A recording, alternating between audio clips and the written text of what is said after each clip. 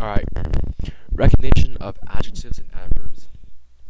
Adjectives and adverbs can be distinguished from each other by their form and their position in a sentence. Here's some ways of distinguishing these words. So, if a verb fits in one of the following blank positions, then it is an adjective and not an adverb.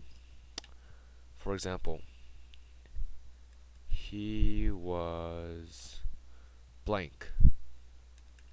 She was blank. You could say he was very cowardly.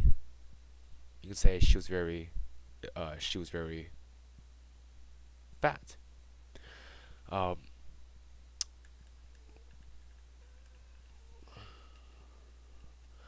some adjectives, of course, will not fit these blanks because they should not be used with a tensifier very. He was very unique is incorrect. Since unique means one of a kind, there are no real degrees of being unique. More important, however, is the fact that other noun modifiers do not go in these blanks. However, this is a useful way to distinguish adjectives from other noun modifiers. This sentence is correct.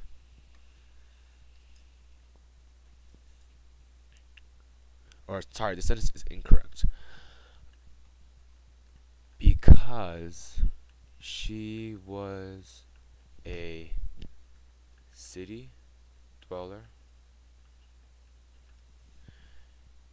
she was very city. City can be a noun modifier, but it is not an adjective. So this is incorrect.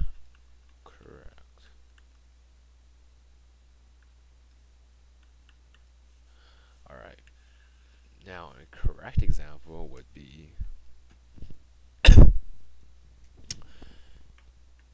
because he was a jolly green giant. He was green and jolly.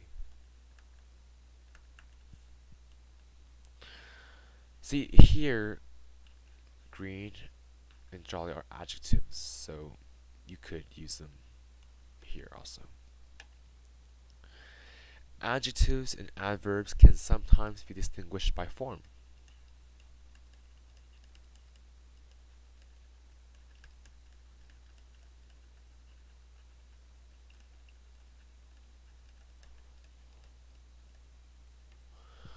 For example, let's take the noun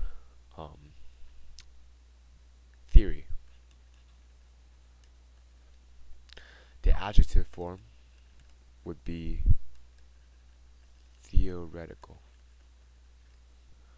Adverb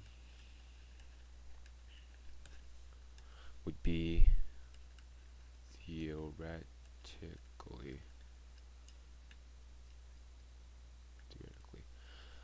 Let's take the word honor, which is also a noun.